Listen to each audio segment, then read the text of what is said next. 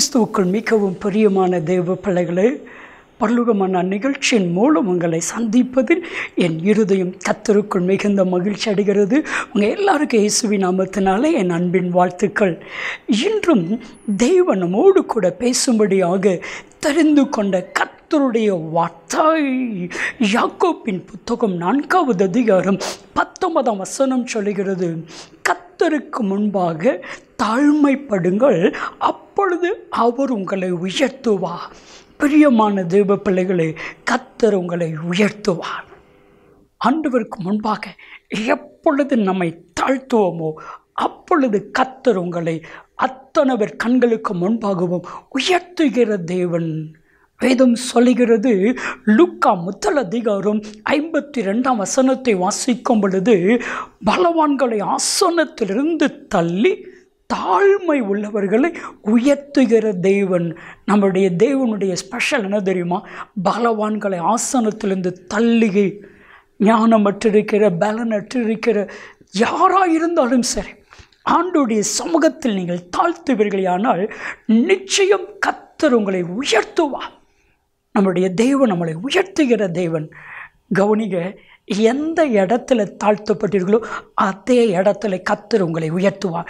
இந்த வார்த்தையை எத்தனை பேர் எனக்காகவே கர்த்தர் சொன்னார் என்று நீங்கள் எடுத்துக்கொள்வீர்களானால் அத்தனை பேருடைய வாழ்க்கையிலும் இந்த வார்த்தை நிச்சயமாக பலிக்கும்.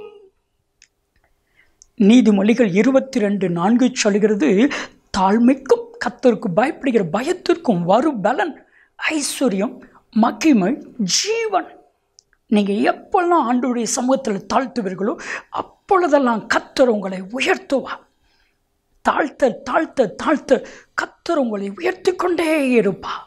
வேதம் சொல்லுகிறது, யாக்கோபு 4வது அதிகாரம் 6ஆம் வசனத்தை வாசித்து பாருங்கள். 1 பேதுரு 5:5 வாசித்து பாருங்கள். நீதிமொழிகள் 3:34 வாசித்து பாருங்கள். தாழ்மை உள்ளவர்களை கர்த்தர் உயர்த்துகிற தேவன். இன்றைக்கு இந்த பரலோகமானவை பார்க்கிற என் அன்பு சகோதரா, என் அன்பு சகோதரி, உங்களை கர்த்தர் உயர்த்துவார். மனுஷன் உங்களை உயர்த்துகிறான்னா உங்களை கீழே போட்டு நொறுக்க போகிறான்னு அர்த்தம்.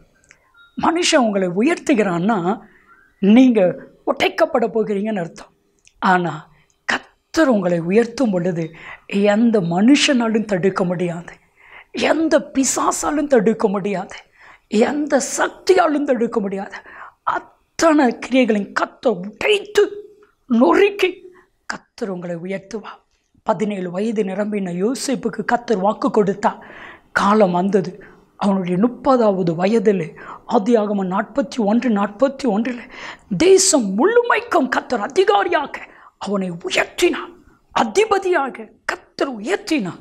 ஒரு சிறைச்சாலையில் இருக்கிற அந்நிய தேசத்தில் இருந்த ஒரு மனிதனை வேறொரு தேசத்தில் கர்த்தர் உயர்த்த சர்வ வல்லமையில் தேவனாக இருப்பாரே. ஆனால் ஏன் உங்களை உயர்த்த மாட்டாரா?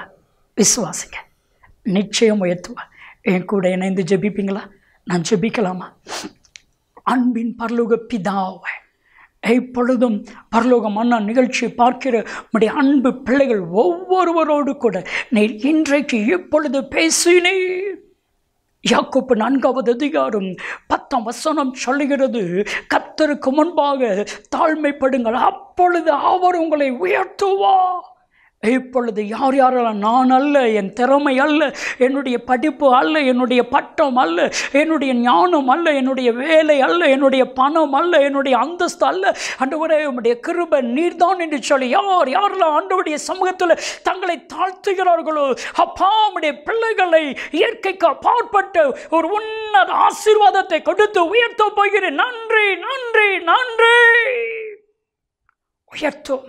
யோசேப்பை உயர்த்தின தேவன், தாவீதை உயர்த்தின தேவன், தானியேலை உயர்த்தின தேவன், பேதுருவை உயர்த்தின தேவன், அப்பா இவர்களையும் உயர்த்தும். இயேசுவின் நாமத்தில் ஜெபிக்கிறோம் ஜீவனுள்ள பிதாவே, ஆமென் ஆமென். பிரியமான தேவ பிள்ளைகளே, நிச்சயம் கர்த்தர் உங்களை உயர்த்துவார். நன்மையும் கிருபையும் உங்களை தொடர்வதாக.